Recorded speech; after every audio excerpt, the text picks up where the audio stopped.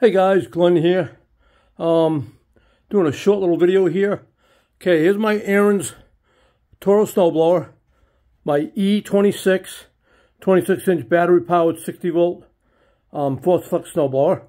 And I made one change to it for now. I got something else I'm going to try and do too, but this cheap, the tool they give you clearing out the chute, right? If you get snow clogged, here's what they give you, right? They give you this thing. Well, if I push down on this, it bends real easy. You're going to end up snapping that thing right off. So, as a guy owning a previous snowblower before this, I owned an Aaron's, and Aaron's sells their shovel, their chute cleaning tool.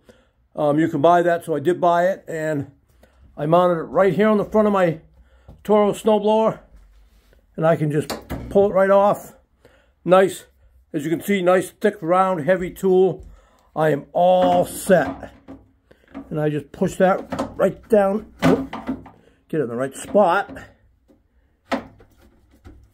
Let's get it go the other way. Okay, sorry about that, guys.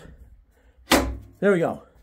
So, there's my Aaron's chute cleaning tool for my Toro E26 26-inch 60 volt battery powered snowblower.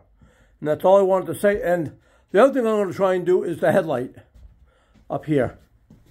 Plugs it in the back, and what they should have, they got a switch up here for your heated hand grips. Why couldn't they give me a switch to turn the headlight on and off? Because I'd like to try and save battery power if I'm using this thing out in the daylight, you know, and I'm snowblowing. I don't need a headlight during the day.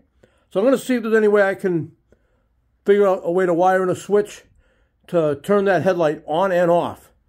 And so that's going to do it. All right, see you guys.